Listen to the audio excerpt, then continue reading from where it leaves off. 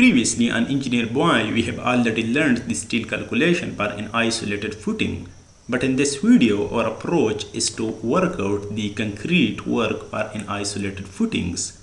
Okay, I mean for all types of isolated footings, because the method we're gonna discuss over here is enough for all types of isolated footings, okay? Such as flat, stepped, square, rectangular and circular isolated footings, of course.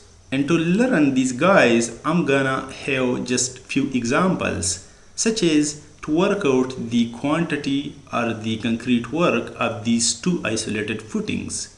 So let's go ahead and to give solutions to these problems. And the first thing, I'm gonna work out this guy, okay? And to do it, I'm gonna divide this into three parts or portions, just like that.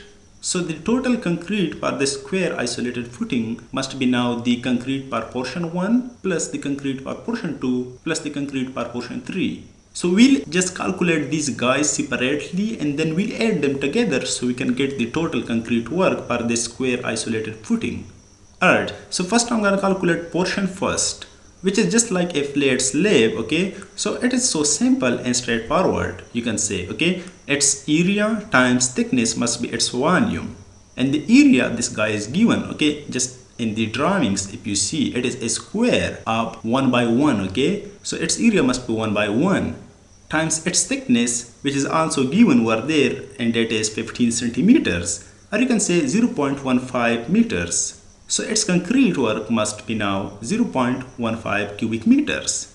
And next I'm gonna calculate portion 3 because portion second is a little tricky over here, okay?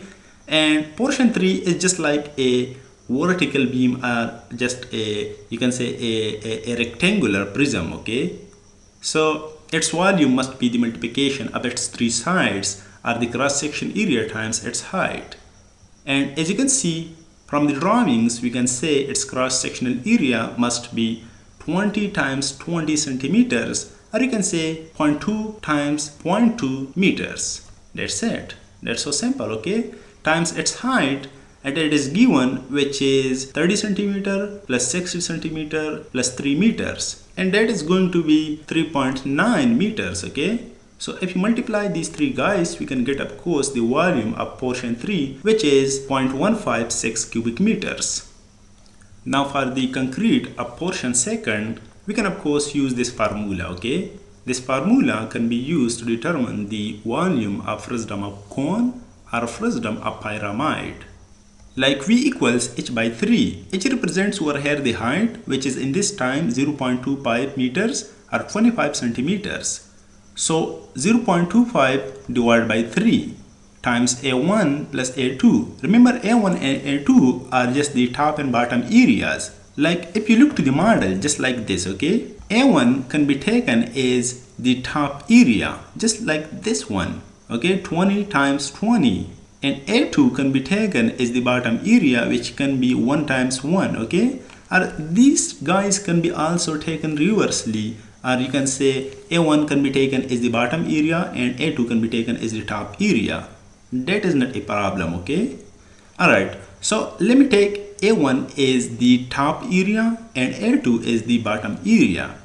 So A1 is going to be 0.2 meters times 0.2 meters and A2 is going to be 1 times 1, okay? It is already given in the drawings. So now we're gonna put all these values in that formula to get the volume of portion second. And by doing little mathematics, we can get the volume of portion second as 0.103 cubic meters. Now finally, we got the total concrete work as 0.4093 cubic meters, okay, for the square isolated footing. And next I'm gonna go ahead for the second example, which is an example of a circular isolated footing.